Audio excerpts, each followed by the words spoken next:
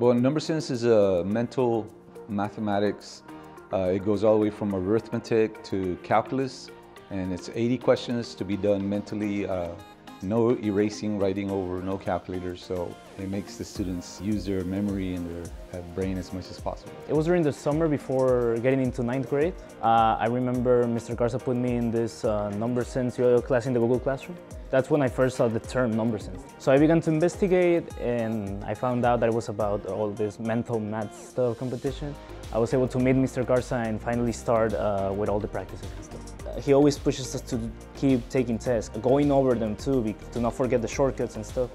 That's what he has helped us the most with. He's there to push us all the time. We go to San Antonio, we go to Austin and compete at the state level, and they know who people are, from the Rio Grande Valley. We have awesome UIO academic representation from the South Texas. Even though we don't have as much money as the other schools, and they are able to better prepare their students for these type of competitions. Like for example, over there where all the good UIO schools are at, they even have a middle school class focused just on UIO.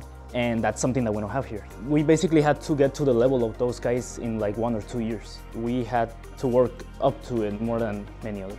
When they do well, I have the students, recognized. I try to showcase them as much as possible. I try to, highlight them in my classroom. The other thing that I do, and I encourage a lot of people to try, is have the students help other students. I show them the basics, and then from there they move on and they learn, and I learn a lot from them also. So, if we win state this year, it's gonna be really, really special.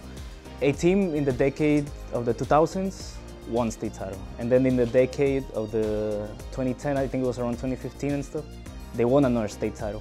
So if we can repeat for a third decade, that's gonna make it like really unique. We're gonna repeat history, and that's something else that we want to do. So yeah, we really, really want that state title, and we're gonna be working for it.